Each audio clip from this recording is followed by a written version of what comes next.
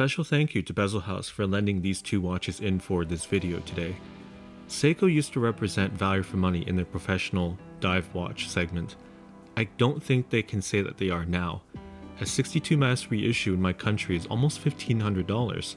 Speaking of which, you can get an entry-level Swiss watch that is a dive watch, like the Mido Ocean Star 200 ceramic here, with a Powermatic 80 movement that is modified, has a regular escapement, is based off the ETA 2836 and is serviceable, and you can also get a Tissot Seastar 1000 with a similar movement but a synthetic escapement. Big difference is that you'll have to replace the movement at the service interval. However, when you look at the watches, both of them side by side, the Tissot is even less expensive than the Mido Ocean Star 200. In my country, it's almost $300 difference. The Mido, on the other hand, gets away with more sophisticated features. AR-coated sapphire crystal is an example on both the underside and on the top side. There'll be no doubt some commenters who will say that these should not be compared because of the price difference between both of them. However, I'll counter back to say that the Mido can be found sometimes for a discount for as low as $850 before you even get to something that's used. So in that vein of thinking, they both make very competitive and compelling dive watches. There are quite a few similarities with both these watches. Ceramic bezels, gray dials, brushed cases with center polished links. Although the differences are in the mid case. When you look at the side of the case, the Tissot is more slab-sided, and there's a polished cutout on the side of the case compared to the Mido. I think the Mido is a more contemporary, more simplistic looking watch than the Tissot. On the wrist, however, both of them share quite similar footprint. Now when I say footprint, I mean on my 6.4 inch wrist, both these watches have comfort nailed down. Now the Mido is 48.5 millimeters in lug-to-lug length compared to the 43 millimeter lug length of the Tissot.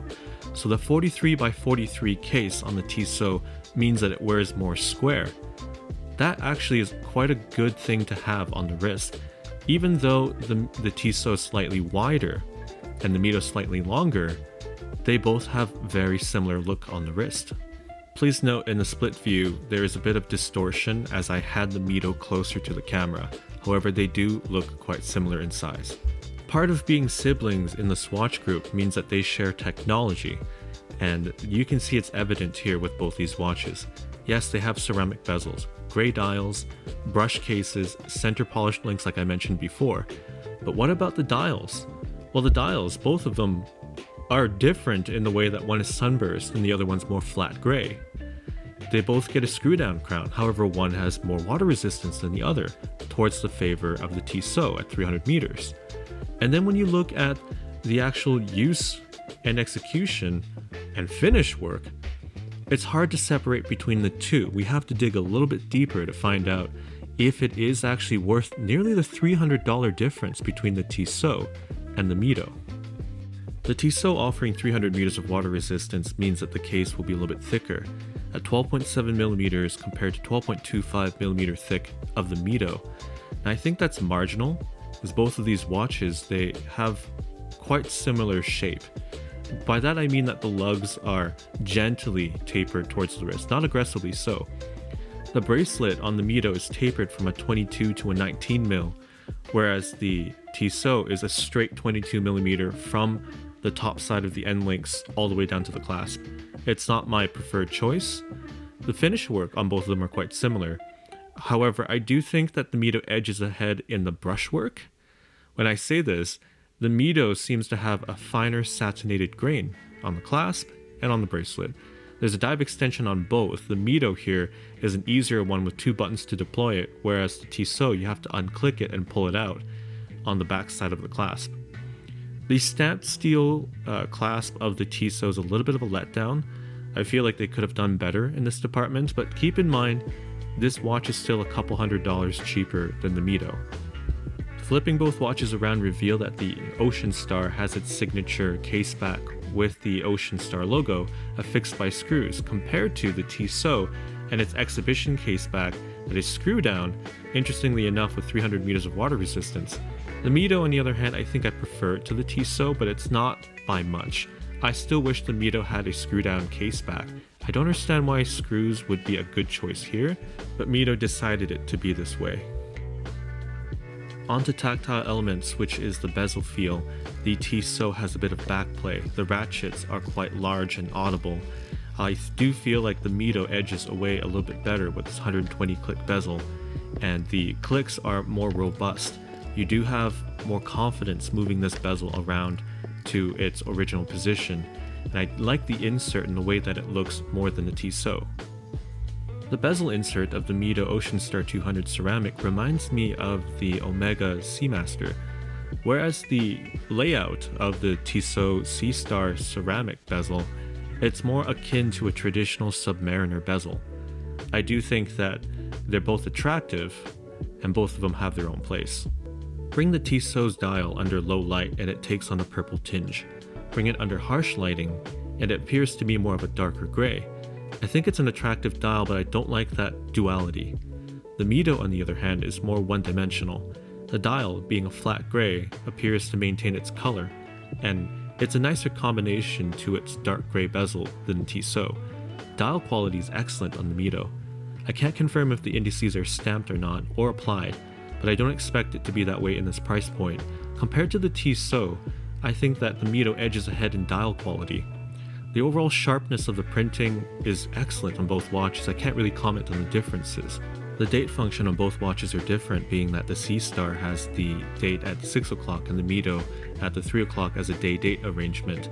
I prefer the Tissot in this way as it keeps the symmetry of the dial, though the feeling of having the Mido and having that day-date arrangement reminds me of a Seiko.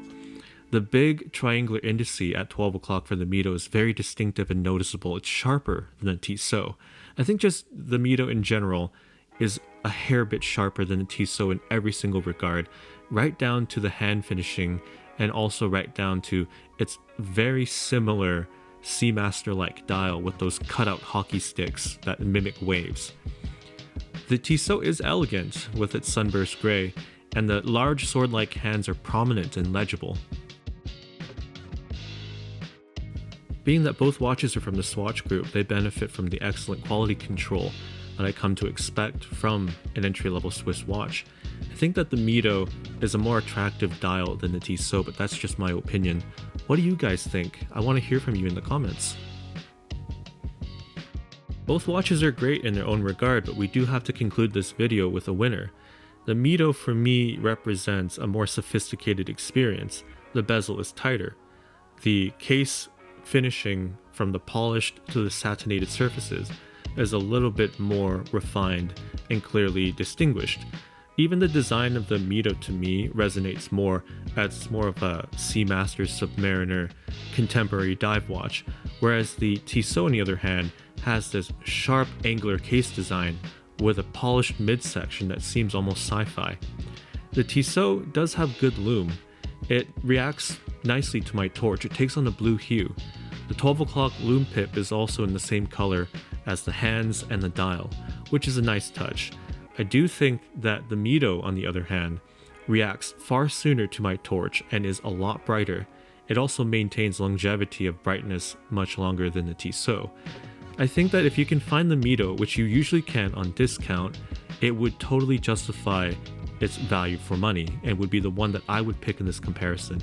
Please let me know what you think in the comments. Please consider subscribing and liking the video, and I will definitely catch you in the next one.